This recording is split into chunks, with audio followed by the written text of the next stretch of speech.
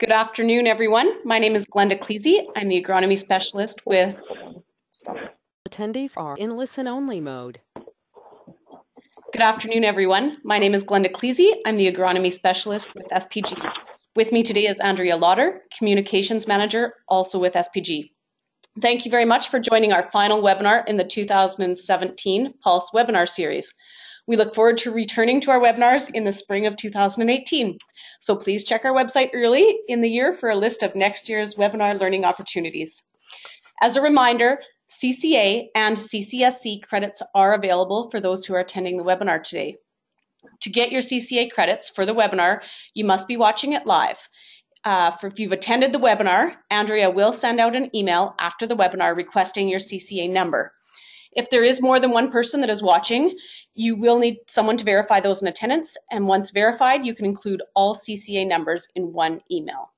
If you miss sending in your CCA number, you can always self-report. The webinar today will be recorded and will be posted to the SPG website for future viewing for those who are unable to attend, or if you want to look back on the material that was covered. Recordings will be posted to the website under the Communications tab. For today's webinar, throughout the time of the webinar, all participants will be on mute, but we will be happy to take any questions you might have as you think of them throughout the webinar. If you want to ask a question, please type it into the question box located in the GoToWebinar dashboard on your screen. You can type and send in your questions at any time throughout the presentation. Our guest speaker today is Joey Vanesti, and he is an operations supervisor for the Canadian Grains Commission Saskatchewan Service Centre. Joey has 23 years in the grain industry and has held various positions of responsibility with the Canadian Grain Commission since 2001. The Canadian Grain Commission works on the interests of grain producers.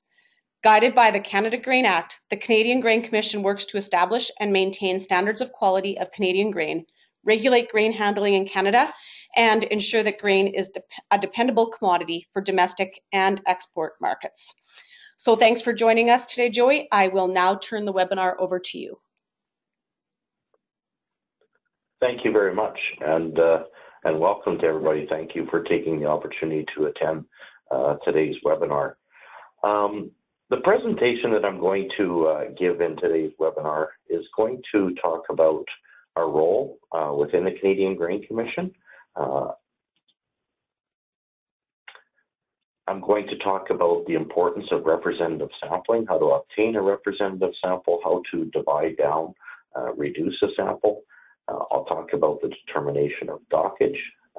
I'm gonna spend some time dealing with grading and the assessment of a number of factors for lentils, peas, and chickpeas. There was some questions I know had come recently regarding soybeans. I have not reflected them in the PowerPoint, but I will try and speak to them and also to be able to answer any questions that may be there. I'll also talk about the Harvest Sample Program, a submitted sample service, and of course a dispute mechanism that is available to producers when they are taking or making deliveries to licensed primary elevators. The photos in the presentation, the photos can vary depending upon the difference in monitors, and even more variance can be done when they're printed from a presentation like this. So I just use it with that the photos are for reference material only. I've noticed when I've gone through the PowerPoints, a lot of the pictures look different than they do when they are printed, but they are for reference material only today. The Canadian Grain Commission is a federal government agency. We operate under the authority of the Canada Grain Act. We regulate the handling of 20 grains that are grown in Canada.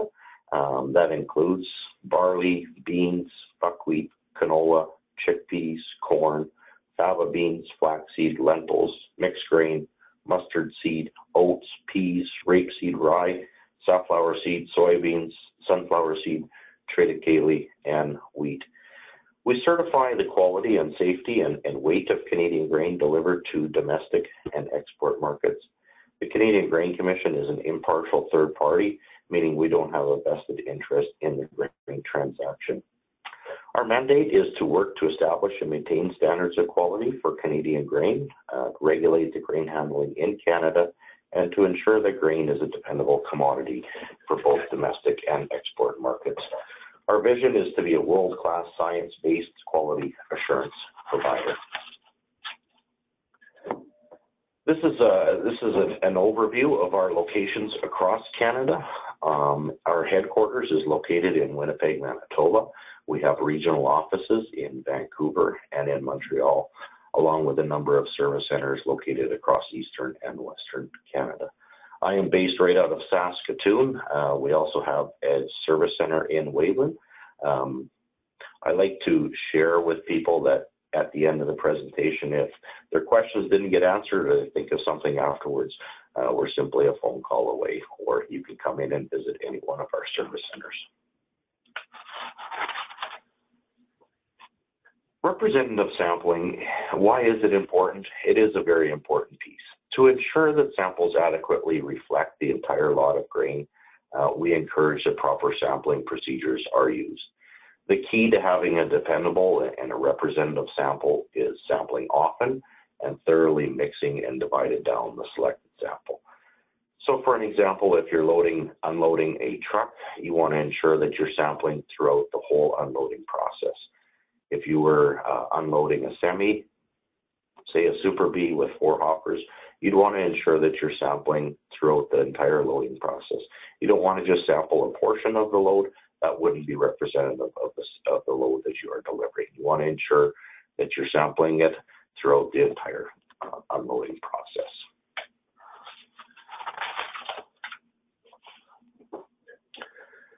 Once you've obtained a representative sample, this is a piece of sampling dividing equipment that is approved within the Canadian Grain Commission. This is called a Borner type divider. I'm going to explain the process on the next slide of how you can do it using 4 pails, but I'm going to explain the rationale or how this is used.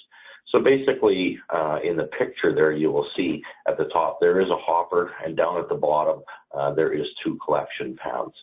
What we use this for is we require a minimum of 1 kilogram of sample when we're issuing a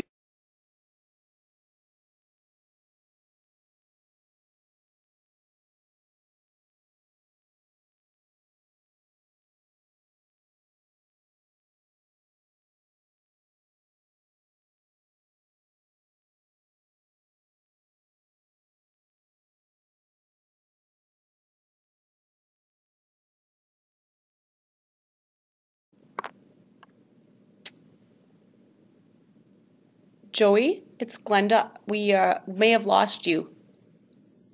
Are you on mute?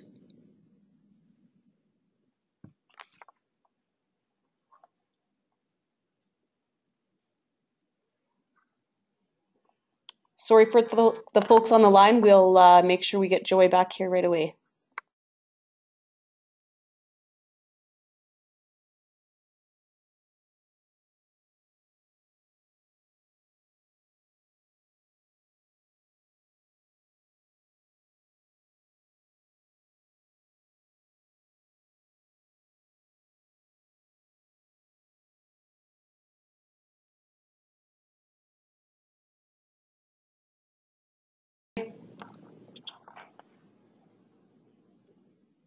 We're back.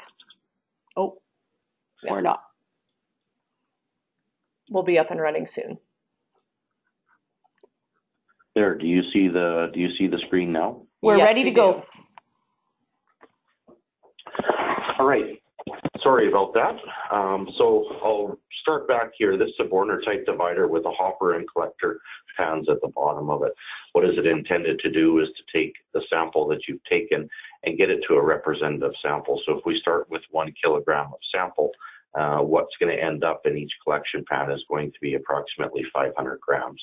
We would take one of those 500 grams and put it back up top, and that would give us approximately 250 grams. So what it's doing is it's splitting the sample in half each time. At the end of it, what we get is a smaller portion in one of the collection pans that is representative of the entire sample that we have taken. That's something that we use in one of our offices. And how can you use it how can you do it using 4 pails?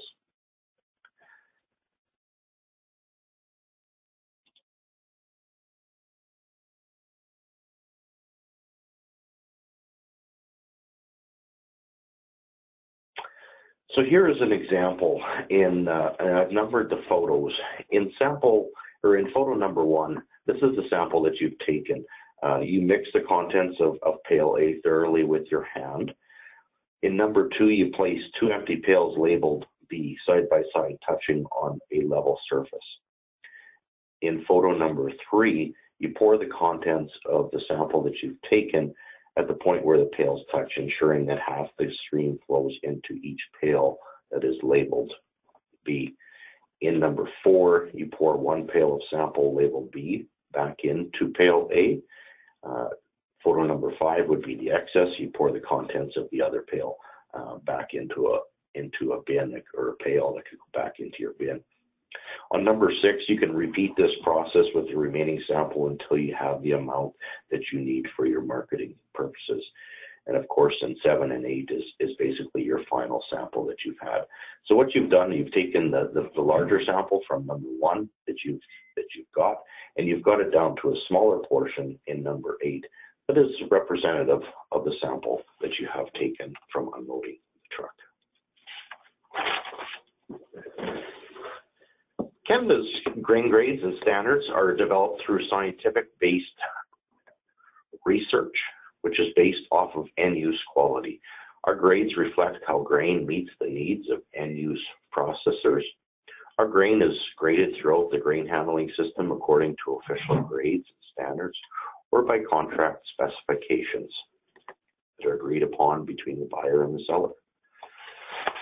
The portion that I'm going to talk about for grading, we're going to look at lentils other than red lentils, peas, we'll look at bleached in them, chickpeas, and I'll also touch a little bit on soybeans. The information that I share upon the grading comes from the official grain grading guide. It is a complete reference for the grading of grains, oilseeds, and pulses.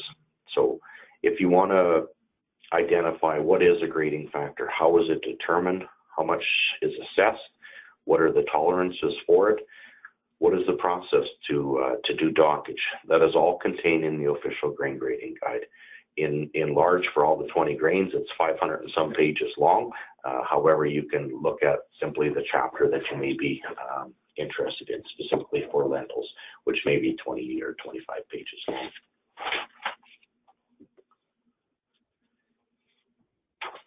When we look to grade a sample, and in this photo here, it says consistency. Consistency to us is critical. We aim for that day after day, year after year. So how do we do that? Well, we have a standardized approach to how we grade a sample. On the left-hand side of the screen, you will see a flow chart, and that is something that we train our inspectors to do so that their process is the same from each time they look at a sample. They're going to start by obtaining that representative sample.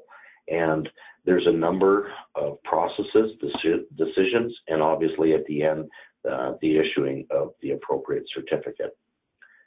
This is how we can expect or train and expect our staff to grade a sample the same way each and every time, as it's valuable information to our clients. When we look to issue a certificate or to grade a sample, one of the first things that we do is we assess the sample for safety concerns.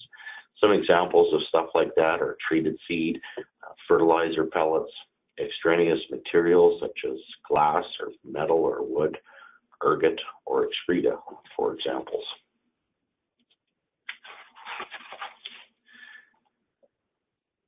Prior to assigning a grade, we want to remove the dockage from the grain. Dockage is removed by the cleaning procedures that are outlined in the official grain grading guide. I want to take some time and understand or explain the difference between dockage and foreign material, because sometimes the two can get confused.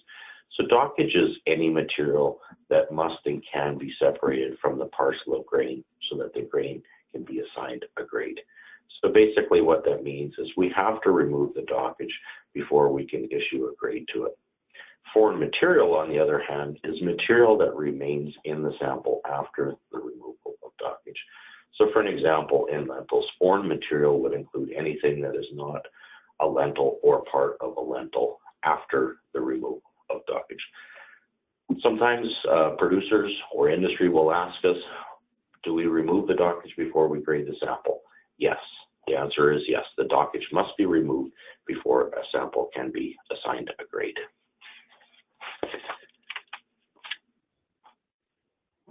So this is the determination of dockage for lentils that's taken from the official grain grading guide.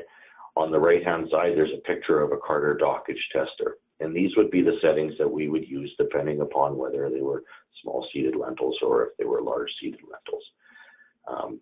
We would control, there's a feed control, there's an air control, the appropriate riddle that we would use, and the appropriate sieve that we would use. We assess dockage to 0.1%, and since we're reporting the dockage, we weigh the dockage material that is removed and not the clean sample. We're simply weighing the dockage type material. So the composition of dockage for lentils, the first bullet says material other than whole lentils that remain on top of the riddle. Whole sound lentils are returned to the sample. So if there was any whole sound lentils that are removed in that process, we would take those out and we would return them back into the sample. They are not assessed as dockage. Material which passes through the selected round hole sieve, material that is removed by aspiration. That's a picture of lightweight material that would be removed through aspiration. And if needed, we could do some special cleaning for grade improvement if the grade can be improved.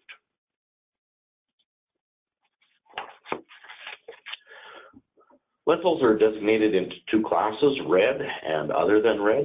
The method of determining the class is by the seed coat color. Red lentils can also be confirmed by the cotyledon color. Lentil varieties have a wide range of seed coat colors from green, red, speckled green, black, and tan, and the cotyledon colors may be red, yellow, or green. And here's a picture of the two classes, red and of course other than red, that we're going to see.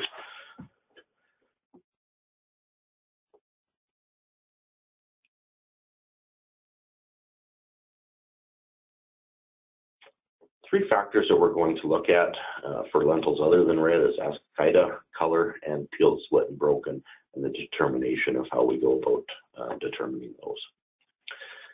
So for ascochyta, it is a fungal disease that attacks the lentil plant and the seed. It's any degree of white fungal growth on the seed is considered damage. The seed on the right-hand side that I'm pointing to with my mouse is a sound seed. The other ones are assessed as ascochyta. You can see the white fungal growth that is on the seeds, and therefore we would assess those as ascochyta.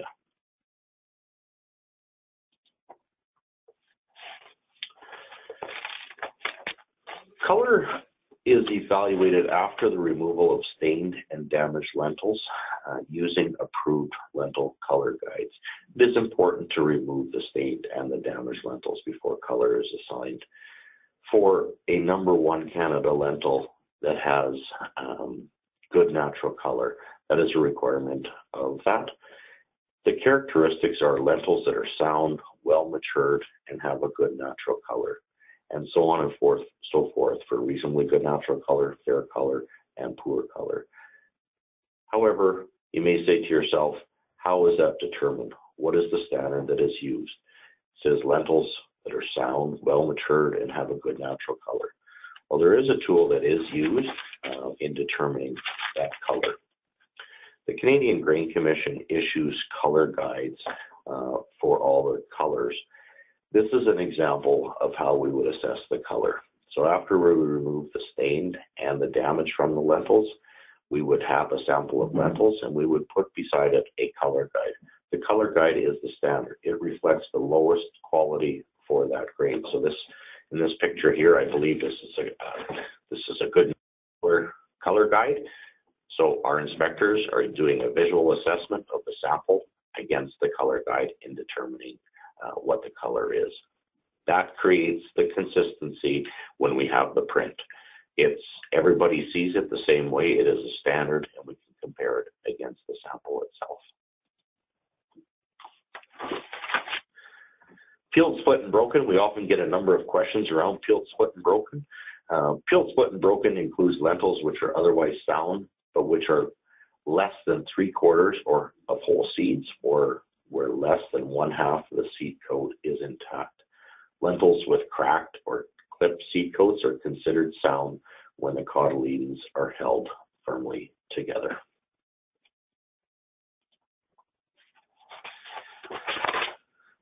Going to look at a couple of factors for red lentils, colored and wrinkled, and the determination of those. We looked at the color for other than red. Now when we look at it for red, we have the descriptor, good natural color, and then we have a percentage of copper. We also have total bleached, including copper, and adhered soil. So let's look at the first line. Good natural color, you're allowed 1% copper and 3% bleached, including copper, lights amounts of adhered soil. This photo here is a print that is produced by the Canadian Grain Commission, and it is a red color guide. So working from the top, our first assessment is bleached. So working left to right, those would be seeds that we would consider to be bleached. Underneath that, those are seeds left to right that would be not bleached. Underneath that is the sound seeds, and of course, the copper seeds. This is a good example of photos that are used. It looks quite a bit different here on my monitor than it does in the printed. But once again, this is what creates the consistency. We have a red color guide when doing the assessment of what is considered bleached, what is considered copper. This is the standard that we are comparing it against to make that determination. Wrinkled on red lentils is described as seed surface that has sharp ridges and pronounced depressions that could also be described as seed coat folds and indents. Wrinkles may be evident only on one side of the lentil. Lentils that only have dimpled seed coats or folds restricted only to the outside ring of the seed are considered sound. So this is our red wrinkled guide. And we'll focus on the middle part of it. At the top, working left to right, are not wrinkled. So those are pictures of seeds that we would consider to be not wrinkled. Of course, there's two photos above that are blown up to give a closer view. The one on the left is an outside ring fold, and the one to the right is dimpled. Those would not be considered as wrinkled. On the bottom, those are seeds that we would consider to be wrinkled, and once again, there's two seeds that are blown up to show the folds and the indents. These are very valuable tools, and when producers are selling product and buyers are making that determination, these are tools that are available to them to ensure that there is a consistency in the application of the grading factors that is done.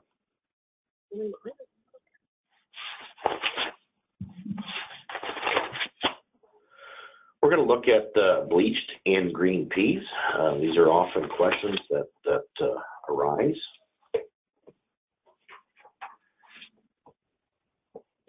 Bleach applies only to green peas.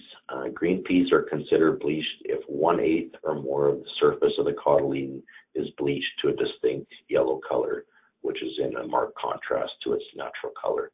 The two peas indicated are considered to be bleached peas. Those are the ones where the lines are shown on the picture. The pea in the center has an overall distinct yellow color, whereas the circle portion of the second pea indicates that more than 1/8 of the pea is distinct yellow and therefore meets the definition. The balance of the peas in the picture are not bleached. These peas are not distinct yellow and in fact show a bleed of green throughout the yellow. It can be difficult to determine if a pea is bleached without removing enough of the seed coat. So removing the seed coat over the entire bleached area allows comparison to its natural color.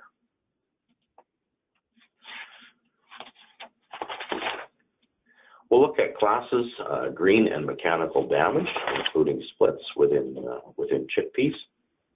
There are two types of chickpeas, caboolies and desies. Caboolie chickpeas are typically whitish to light tan in color. However, there are new varieties that are black or green in color. Desi chickpeas are typically brown in color and smaller than caboolies.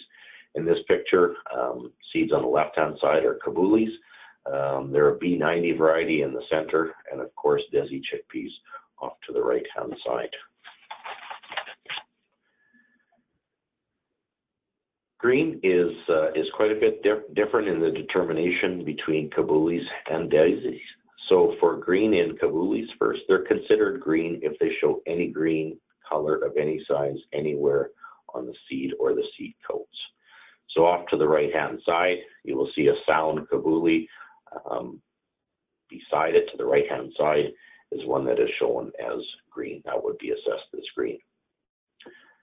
For desi chickpeas, they're considered green if they show distinctly green color throughout the seed when cut to expose the cotyledons. So in this picture, the two seeds that are up at the top, they've been cut in half and it's showing you one half. The one on the left-hand side you can see is a distinct green throughout the seed. That would be considered as green, whereas the seed off to the right-hand side has been cut. It has a good natural color in it. That would not be assessed. That's a sound seed. Mechanical damage, including splits, how is that assessed?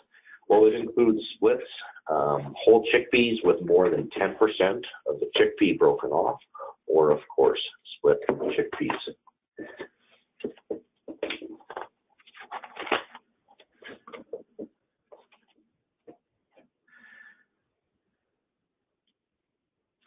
Soybeans, there was a question that come up, and I didn't have an opportunity to put it in the PowerPoint presentation.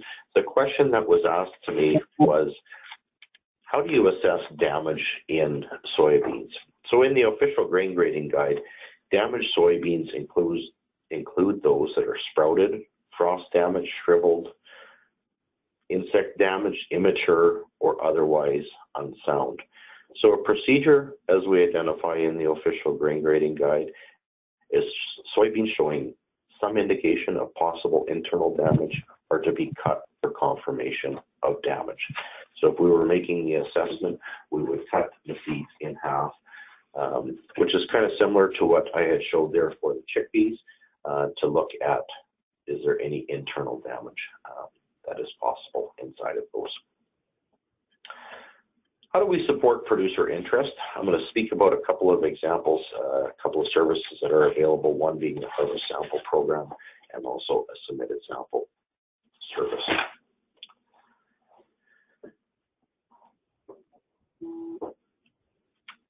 The harvest sample program is a free voluntary program. Each year we ask producers to send us crop samples available for a few months a year in the fall time. Producers will receive a free unofficial grade and quality information for their grain sample. We get thousands of samples each year from producers, 8,000 to 10,000 probably per year for all of our grains. We use them to understand the quality of this year's crop as part of our harvest sample program. It's where we get our quality data from. Export customers rely on this data. This information is used to inform customers about Canadian grain, and we also use the samples that are used in research. It's a free unofficial grade. We have lots of people that sign up for it. It's a great service. It provides us with very valuable information, but it also provides information back to the producers themselves at no cost. This is a picture of the envelopes. If you are involved in the program already, that's great.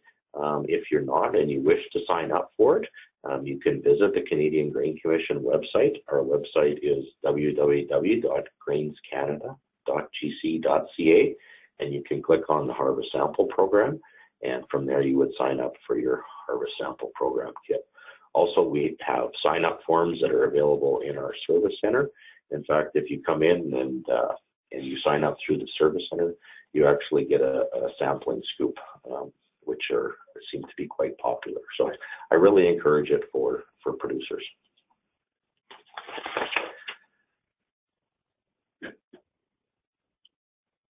Submitted sample service would be provided at any one of our service centers. We feel that if producers know as much as they can about their grain before they deliver, they can make informed decisions. You may be able to negotiate for better payment. Producers can mail or bring samples of their grain to any one of our service centers for a fee. They will get a CGC certificate. It will indicate the grade, the dockage, the moisture, and or the protein. Our results, as I noted, they're impartial results. We do provide them on a certificate, and that can be used when marketing or negotiating a fair value for your grain. It's your information. You don't have to share that. The grade and the quality results, of course, they only apply to the submitted sample and not to the entire lot of the grain from which you take your sample. This is a service that's available year-round. One of the things that our staff are very proud of is they can provide a face-to-face experience with producers. Gives them an opportunity to ask questions about their sample, the way it is grading, why are the reasons that it is. Gives us an opportunity to explain how we assess different grading factors, etc. So it's really an opportunity to have that engagement for producers to learn about their sample of grain, and it also helps them when they go to deliver their grain.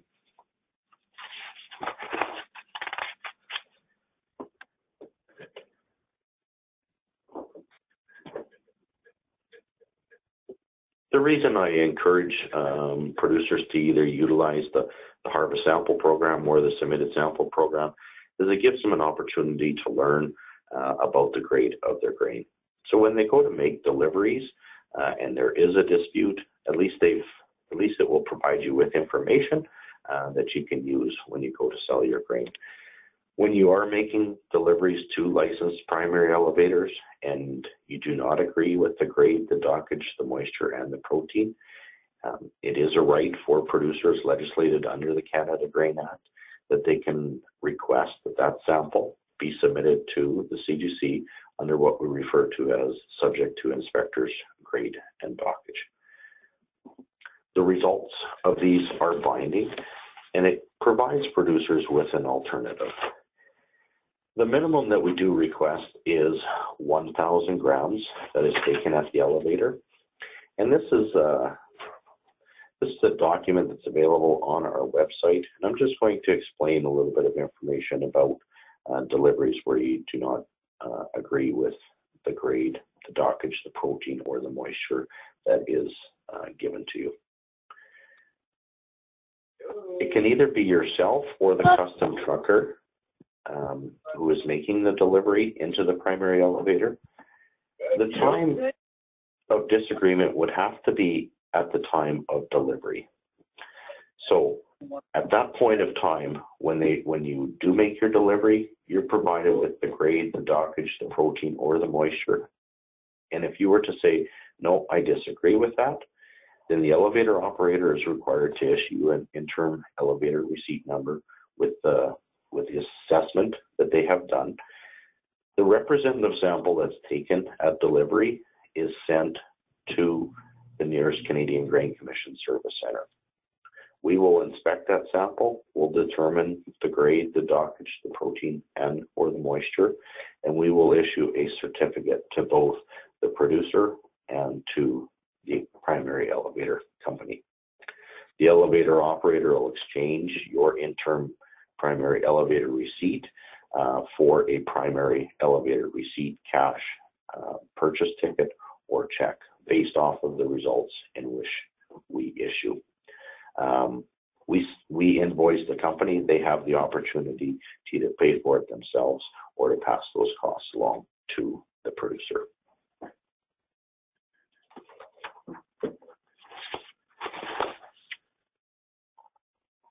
Often I get phone calls from producers on disputes that happen after the fact, and if there's some good advice that I can share, I encourage producers to speak with their elevator prior to delivery.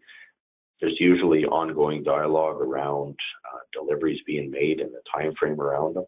That's an opportunity, great opportunity to identify what the grade and the dockage you are expecting. It's in a non-confrontational way. For an example, I'm sending a Super B of wheat on next Tuesday. I am expecting that it will grade a number 1 CW Red Spring, or it's going to be a number 1 Canada Lentils with 2% of dockage. And it's also an opportunity to share that if the results aren't what you're expecting, then you want to use the dispute mechanism under subject to inspector's grade and dockage. It is your right. Custom truckers can act on behalf of a producer. So you can share that information with your custom trucker if your grain is being delivered that way. I like to use an example when I am speaking to people, but I take the grain out of it and I simply use dollar amounts. If you had a truckload of grain, but this case we're not going to use grain, we're going to use $100 bills. And if we put $15,000 of $100 bills into that truck, and you were delivering it to 3 different banks, if you went to Bank A and they were going to give you $17,000 for that money, imagine you'd probably jump all over top of that and say, great, I've got great money for this. If you went to a different bank and they said it's worth $15,000, all right, you're being given a fair deal. However, if you went to a different bank and they said it's $13,000, I would suspect that most people would ask why. And it's no different in terms of grain. Producers own the grain. They're entitled to be paid fairly for it. And where there is a dispute, you can use the Canadian Grain Commission for us to be able to provide information to both you and to the elevator company. There are a number of resources available on our website. It's a wealth of information. Perhaps you're looking for moisture charts, you're looking for test weight charts, things from the official grain grading guide, where the office is located. It is a great resource. As I said, there's also the Saskatoon Service Center. Our staff would be happy to help anybody. And there is my personal email and my direct line for anybody to give me a call. You can ask questions. I'd be glad to help anybody. So with that is the end of my presentation. And I look forward to taking any questions that you may have. Thanks so much, Joey. We appreciate all of the information that you were able to share today, and also appreciate you sharing, information where people can go to find out more or contact you if they have additional questions. We do have a few questions that have come in through the webinar. So as a reminder, we are now going to open everything up on the webinar for questions. Please type your questions into the question box on the GoToWebinar dashboard, and we will moderate the questions from this end with Joey. Just as a heads up, Joey, we did email you a question that came in to us via email with a photo. If you have time, after we go through some of the other questions, if you want to open that up and have a look, if you want to share it with the group, that's fine. Otherwise, if you want to reply back, that would be great too. Great.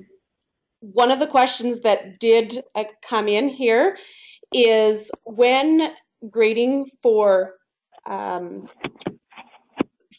color, or for ascochyta and wrinkling, color ascochyta and wrinkling, do you only assess the sides of the seeds that are facing you, or do you flip the seeds over or move them around to assess different sides? Very good question. For the assessment of any of the factors, we would look at the entire seed. So often that involves moving kernels around with our fingers to look at simply all the sides, the whole surface area of the kernels. Okay, thank you. Another question that has come in is, maybe it's kind of a question, maybe a concern, maybe you could address it a little further is that the standards for color, I believe you mentioned, are based on kind of a color guide or chart. It seems to be a bit arbitrary, perhaps depending on who's looking at it or how they view those colors. Can you maybe expand a little bit more on, are they arbitrary, or do you find them to be relatively consistent? That's another great question. The color guides are there as the standard. However, there is training that we provide to our inspectors of the determination in which they do that. I can only speak to the training that we give to our staff and in the interaction we have on a regular basis. Lighting is also a critical part, to have the correct lighting to look at the samples underneath, both from the photo and from the sample itself. You want to ensure that you have the proper brightness and the proper color. We do actually use light meters within all of our offices to make sure that our specifications are standard across Canada, and that our light bulbs are not outside of specification. So to the question, it's hard to answer. I can tell you that those are things that we look at in terms of training, the equipment that we use, and it is a visual comparison against the sample versus the color photo. Okay, thank you. Do you have any maybe recommendations if producers are, looking at, or I know you talked a lot about if they disagree, are there suggestions to maybe, what type of lighting that it should be looked at under if they're at their elevator and have a question about that? I think that's an opportunity where a producer could come to one of our service centers and we could spend some time and show them the specifications of our lights. If I was a producer making a delivery and somebody was doing a color assessment, one of the first things that I would ask is, what is the tool that you're using it against, to ensure that that they are using the color guides, because that is the standard. We can all have a picture in our mind of what reasonably good or good natural color is, and that can create some differences if we don't have the tool to compare it against. So one of the key things would be using that tool in their assessment when they're making their deliveries. Okay, thank you. Another question is from a trader who has a problem with customers in green number 2 lentils, especially in the Middle East. It says number 2 is too wide, and sometimes they don't feel like they get the best side of the stick, I guess, in number 2 deals. Do you have any plan, or does the Grain Commission have any plan to divide number 2 lentils into subclasses which could make them more clear? I am not aware of any changes being made to a number 2 Canada lentil. However, there is a Pulse subcommittee where those questions could be taken to. Pulse subcommittees meet on a regular basis, and that's where recommendations for any kinds of changes would come. If somebody wanted to, they could definitely give me a call afterwards, and I would be glad to put them in contact with a member of the subcommittee. Great. Thank you, Joy. Another, I guess, follow-up question. What is the proper color or type of bulb for grading purposes? Well, there isn't a standardized bulb, because there can be fluorescent bulbs. There can also be LED lighting. There is parameters for the color, and there is parameters for the brightness.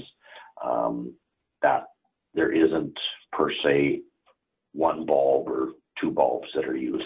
It's actually the parameters that the bulb exhibits. Can they find that information on those color parameters somewhere, or do you have it? I don't know. I don't have it right in front of me.